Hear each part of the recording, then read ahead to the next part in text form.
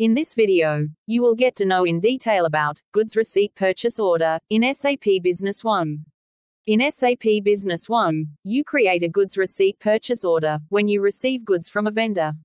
In most companies, the person in the warehouse or the office responsible for taking delivery of shipments executes the goods receipt PO. If a goods receipt PO is used when purchasing services, the person for whom the services are rendered usually issues the document.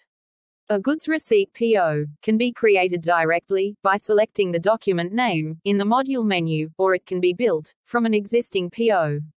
If you are basing your goods receipt PO on an existing PO, you may copy all the data contained in the PO, or use the Draw Document Wizard to select the data to copy from one or more existing POs.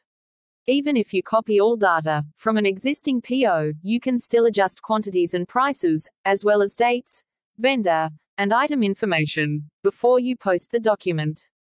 Regardless of how you create your goods receipt PO, there should be no differences between the data in the goods receipt PO and the vendor's shipping document sent with the items, because the details in the vendor's document are legally binding.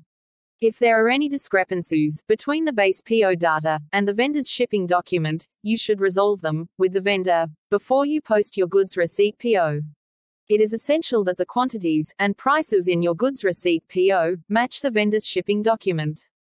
Unlike a PO, a goods receipt PO cannot be amended after it has been added to SAP Business One, because it triggers both inventory and accounting transactions. Your only option for fixing an incorrect goods receipt PO is to cancel the document and create a new goods receipt PO.